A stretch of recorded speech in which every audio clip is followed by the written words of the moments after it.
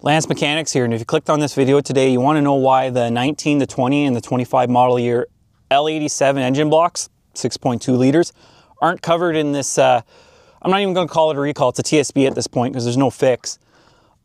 It's very simple. The 19 to 20 blocks are different from the 21 to 24 blocks, and the 25s are different too. And the interesting thing is the 21 to 24 blocks are backwards compatible to the 19 and the 20s, but not the other way. So the improvements for the 21 block to 24 is they had updated main crank bearing areas, more reinforced. The upper oil gallery area for your DFM and AFM is modified with more support, better oil passages, updated collapsible lifters to help prevent the cam issue that everybody's experiencing, unfortunately. And these changes made it different enough that those older engines don't fall under the recall. It's a parts game. They can argue in court. Some people can argue in court it's still the same engine. What can I say? The recall is for lack of propulsion, not cam lobes being eaten.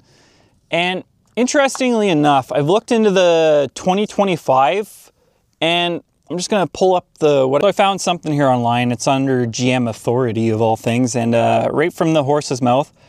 A series of crankshaft and connecting rod manufacturing improvements implemented on or before June 1st, 2024 addresses contamination and quality issues. Model year 2025 vehicles were built after these improvements are not included in the recall. So, yeah. I don't know what improvements they could make on those 2025s that doesn't require the same update of oil for the 21 to 24s, because I'm just finding information online. I'm very limited to data here, but it still looks like the 2025 model years are using 0W20. So it's a tough subject. I got a lot of opinions and I'm just trying to hold back and keep calm. I find the whole doubling the oil viscosity thing very, very weird. And I know someone's going to say in the comments, going from a 20 to a 40 doesn't double it. Whatever. The number doubled. Let's leave it at that. So what going forward? I still think they should just recall the entire lineup. These 21 to 24s are still having cam lifter issues. As far as I'm concerned, it's a valve train component that's basically bricking these engines. It should be covered. I think they're getting around some legal issues by saying it's a propulsion issue and not a lifter issue on some things. 40 people allegedly had the crank pin on cylinder number 3, the retaining ring for the pin, eject itself, which is weird. Like, were all these pistons made in one factory? Why is it number 3? Could it be because you have 16 cylinders and you're deactivating the lifters? You're putting force on one cylinder more than the other? It just seems a little odd to me. I'm not an engineer at the end of the day. We can all accept that. I accept it. I'm not an engineer, but I still like to ask questions. So here's what I think's gonna happen. I'll be calm about this.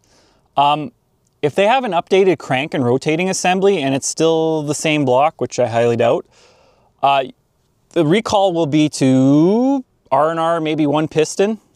I've done it. You can put them up through the bottom. It's not fun, but it's doable. Or they're gonna replace the whole rotating assembly. That's a big job on a GM. I don't really see them doing the whole rotating assembly. What I've learned with warranty lately is they've gotten it down to the point where they can get it down to just a few parts and save millions. They're going to do it that way. If you're not in the know-how, example, Honda is having main bearing issues on their V6 lineup. And instead of pulling the engine apart, they have a special thing that goes on the front of the crank, and it'll tell you where to start, top dead center or whatever. You rotate it one way, pull the crank off, put it back, rotate it the other way. Anyways, they can change out these bearings without even pulling apart the engine. You're just dropping the oil pan. So I feel like GM would probably figure out a way to change the main bearings and pop out a piston without too much effort from underneath. It's the way they save money. Who knows? I'm just kind of ranting. Things are different, some food for thought. So yeah, if you're wondering why the 19 and the 20s and the 25s aren't covered, there's enough of a difference there that GM doesn't have to cover them. As far as paperwork's concerned, on paper, they did implement changes to negate these issues. time will tell what happens. Like I said in my previous video, we're on revision 1. And revision 1, it could be up to revision 40 by the end of the year. That's how recalls and TSBs work. So yeah, post in the comments what you think. I did find it interesting that the 21 to 24 blocks were backwards compatible. So I'd like to know what's going on with the 2025 block. Again, it's very hard to find information right now. They're tight-lipped because they have lawsuits, right? So yeah, Lance Mechanics, if you enjoyed this video, I'll have a little more, call it toolbox talk later on. So have a good one. Take care.